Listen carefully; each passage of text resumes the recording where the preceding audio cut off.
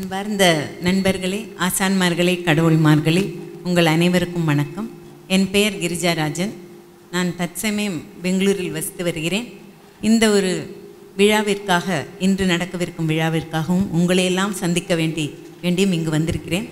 1998ஆம் ஆண்டு 5ஆம் தேதி ஜூலை அன்றுதான் முதலாக பத்ரிஜி அவர்களை சந்திக்கும் வாய்ப்பு இதே போல் ஒரு வகுப்பில் எனக்கு கிடைத்தது.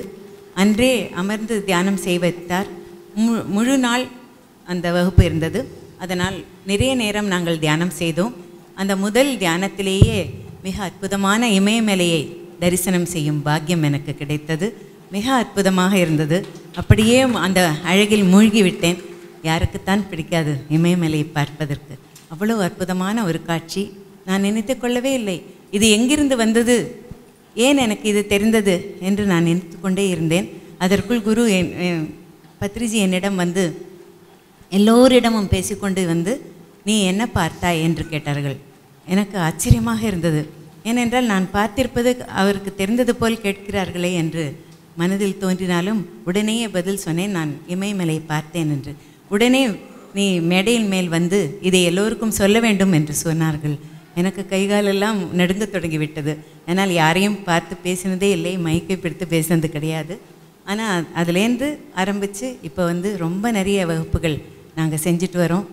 உலகமெல்லாம் தொடர்ந்து நாங்கள் போயிட்டு வரோம். எல்லா இடத்துக்கும் பயணித்து நிறைய வகுப்புகள் நடத்தி வருகிறோம். அதிலெல்லாம் நான் நிறைய பயனடைந்திருக்கிறேன். மெல்ல நான் தியானம் செஞ்சுட்டு எனக்குள்ளே என்ன இருக்குது அப்படின்னு எனக்கு பார்க்கணுன்னு ரொம்ப ஆசை.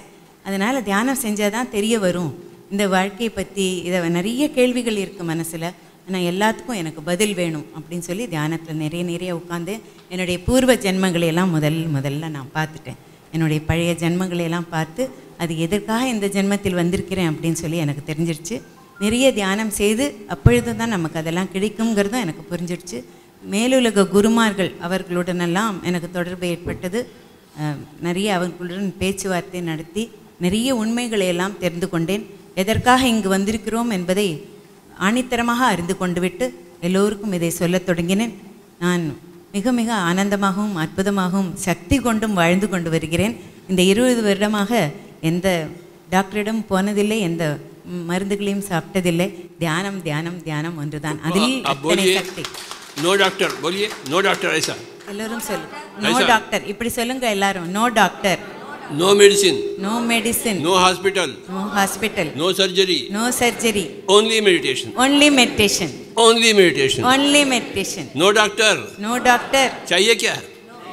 no medicine, no medicine, चाहिए क्या medicine? no hospital, no hospital, no surgery, no surgery. अगर ऐसा चाहिए तो आपको ध्यान को अपनाना. अगर ध्यान नहीं करेंगे तो हॉस्पिटल ही हॉस्पिटल, डॉक्टर ही डॉक्टर, दवाई ही दवा. आप मर्जी आपकी. अगर डॉक्टर नहीं चाहिए, दवा नहीं चाहिए तो ध्यान को अपनाइए. ध्यान को नहीं अपनाएंगे तो only doctors, only medicine, only poisons, only hospitals, only surgeries. मर्जी आपकी.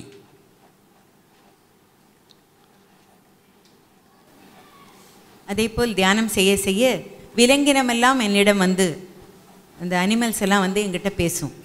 ஏன்னா அதை நான் முதலேருந்தே பிறந்ததுலேருந்தே இதுதான் சைவ உணவினராக தான் இருந்திருக்கேன் எங்கள் குடும்பமே.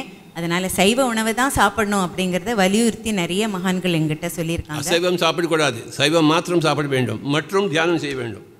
What? This project is totally vegetarian project. Everybody knows, I think. Here? Yeah, this project is entire 1,000, more than 4,000 people there, here. Okay, you got 50 marks, but without meditation, you have to get other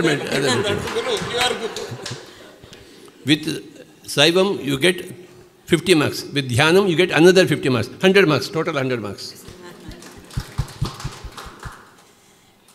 Asaivam சாப்பிடக்கூடாது, தியானம் செய்ய வேண்டும். Only 2 things. ये pyramid में ध्यान करेंगे आपको तो ध्यान 3 गुना अधिक शक्तिशाली हो जाएगी. You know, that's why the pyramids are there. We have started the pyramid spiritual societies movement throughout India, throughout the world. See, this is the pyramid. When you do meditation with the pyramid, it is called a pyramid meditation. Pyramid என்பது மிக அற்புதமாக அமைக்கப்பட்ட ஒரு கூம்பு கோபுரம் என்று சொல்லலாம். அடிபாகம் சதுரமாகவும் மற்றபடி பக்கங்கள் எல்லாம் முக்கோணமாகவும் இருக்கும். 52 டிகிரியாக இருக்கிறது அதன் ஆங்கிள். அதுதான் கோல்டன் ஆங்கிள் என்று சொல்வார்கள். அதனால் நிறைய காஸ்மிக் எனர்ஜி இந்த பிரமிடுக்குள் வரும். இதை நீங்கள் உபயோகித்துக் கொள்ளலாம். நமக்கு எல்லோருக்கும் மிகவும் தேவையானது பிரமிடுகள். இந்த காலத்தில் தியானமும் பிரமிட் தியானம்தான் மிக சிறந்த தியானம். ஏனென்றால் மிக மிக விரைவிலேயே நமக்கு நிறைய சக்தி கிடைக்கும். பிஎம்சி நேயர்களுக்கு ஒரு வேண்டுகோள். வீடியோ மூலமாக மேலும் ஆன்மீக தகவல்கள் பெற விரும்பினால் சப்ஸ்கிரைப் என்னும் பட்டனை அழுத்தவும். இதை பற்றிய அறிவிப்புகளை அறிய வேண்டுமானால் பெல் என்னும் பட்டனை அழுத்தவும்.